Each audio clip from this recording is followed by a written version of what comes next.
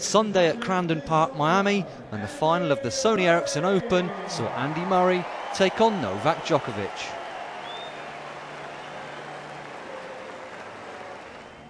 Murray, who is closing in on Djokovic's position as the world number 3, began the match in confident mood.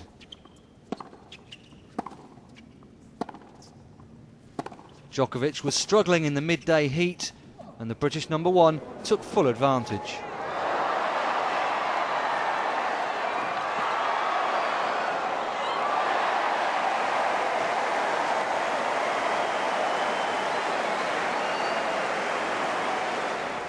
Murray, who lost to Rafael Nadal in the final of Indian Wells 2 weeks ago, was looking to go one better in Miami.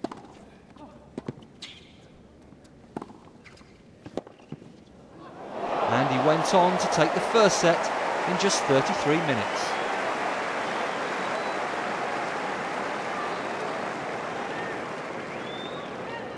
(40-15).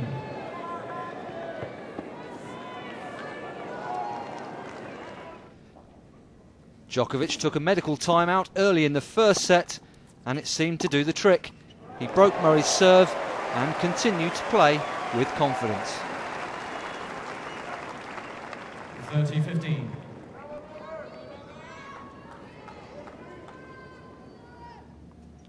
Djokovic even had set points, but he failed to take them.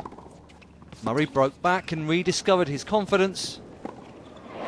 He was again dominating all the big points, and he gradually moved towards match point.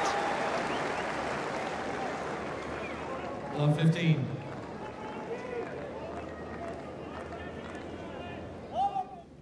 It arrived after an hour and 42 minutes.